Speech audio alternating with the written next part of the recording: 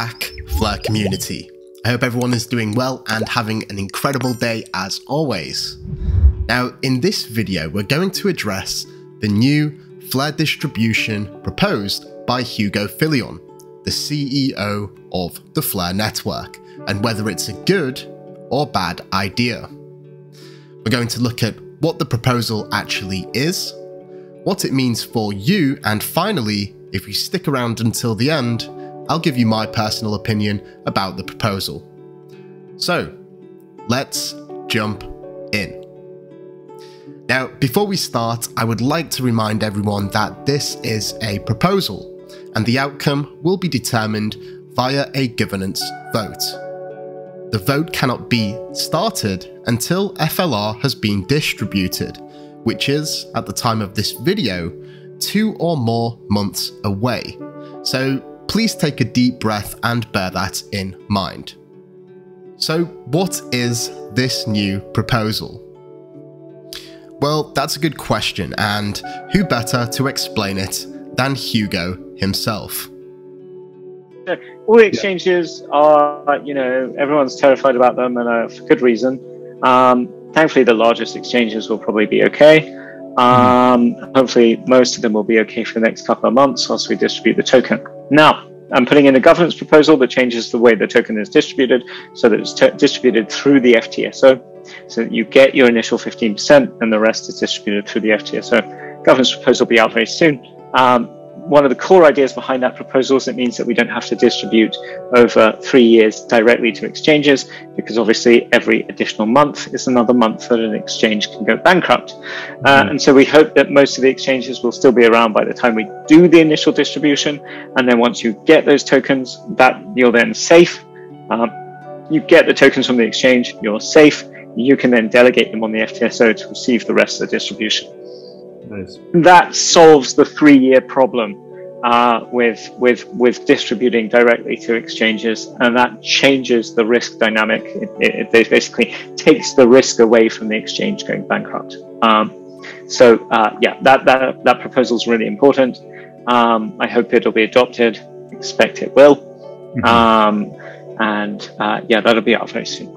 Now, that's the basics, but we also had a further breakdown from Tom, who is the FLR Network Community Manager, and we got this message via Discord, and it's available on the ftso.au website, which I will link in the description below. So the main goal for this proposal is to prevent people from having to rely on exchanges for their FLR distribution over the course of the next 3 years. Instead, if the proposal passes, people will receive FLR into their own wallet via another, similar distribution method. So let's first talk about some of the things that will remain the same, the similarities. The remaining 85% will be distributed. Everyone will receive their initial 15% as expected, whether that's on the exchange or self-custody, and also the distribution of FLR will be over the course of around 36 months. So now let's talk about the main difference, which is the method of distribution. In the new proposal, FLR will be distributed via the FTSO system and to those who delegate. Now, let me make an important distinction here. There will be a separate pool for the remaining 85% of the FLR that is to be distributed, and it will not be distributed based on a signal provider's accuracy. This means that the rewards are fixed and entirely dependent on how many FLR you actually delegate. If you delegate 100 FLR to the most accurate signal provider and 100 FLR to the least accurate signal provider, you will receive the exact same amount from the FLR distribution pool, but you may receive a different amount from the FTSO delegation rewards, which is based on the 10% inflation and the signal provider's accuracy. So what happens if you are expecting to receive FLR on an exchange? Well, if the proposal goes through, those who held on exchanges would not be receiving monthly airdrops of FLR into their exchange's account for the next 3 years. Instead, they would withdraw their initial 15% to their own wallet, delegate it, and then receive their share of the remaining 85%. If you delegate and continue to delegate for 3 years, you will receive all of that 85%. Now, what happens if you are expecting to receive in a self-custody wallet, whether that's a Ledger, a Decent wallet, MetaMask, or something completely different?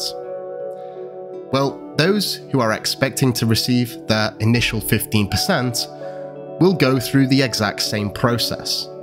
Delegate your FLR and receive your share of the remaining 85%. Now, I would just like you to note that the distribution mechanisms are the same for everyone. Delegate and receive. So what happens if you sell FLR? Well, if you sell FLR, since you would not be able to delegate it, you would then be giving up your future FLR distribution to the person who buys it. So that begs the question, what happens if I buy FLR? Well, it's exactly the opposite. If you buy someone else's FLR, you would also be buying their remaining distribution.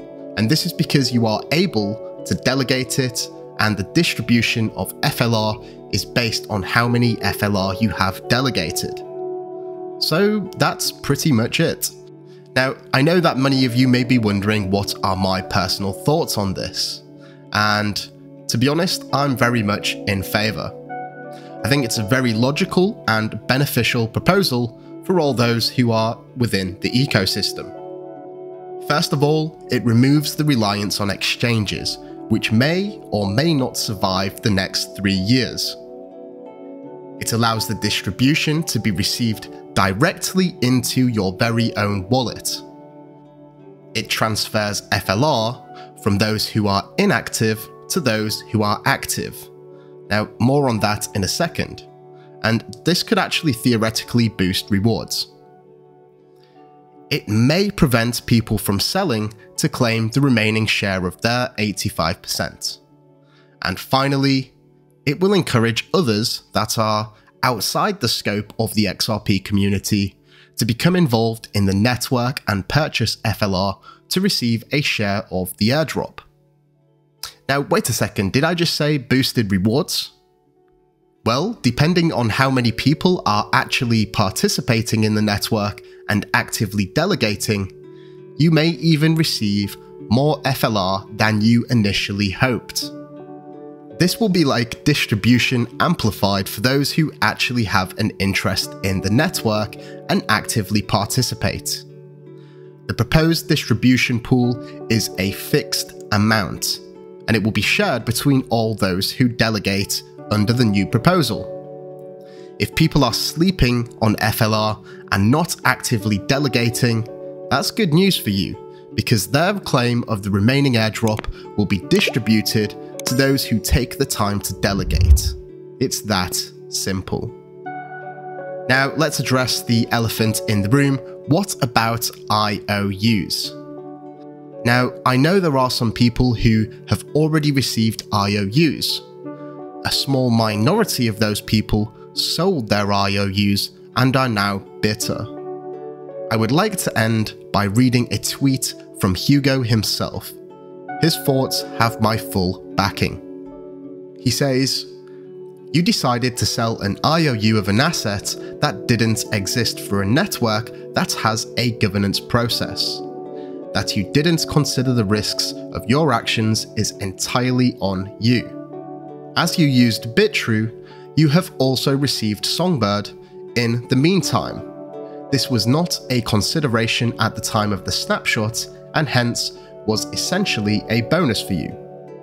You have some nerve repeatedly calling me names for making a proposal that I believe will greatly help adoption of the network. FLR's remit has expanded far beyond its original limited role with XRP. This expansion is extremely beneficial to the community.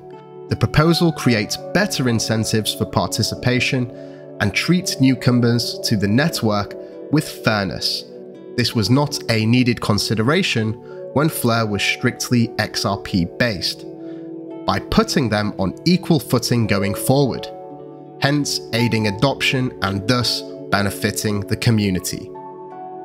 So on that bombshell, I'm going to say thank you all so much for watching. If you're new here, please feel free to like and subscribe, and until next time, I'm out.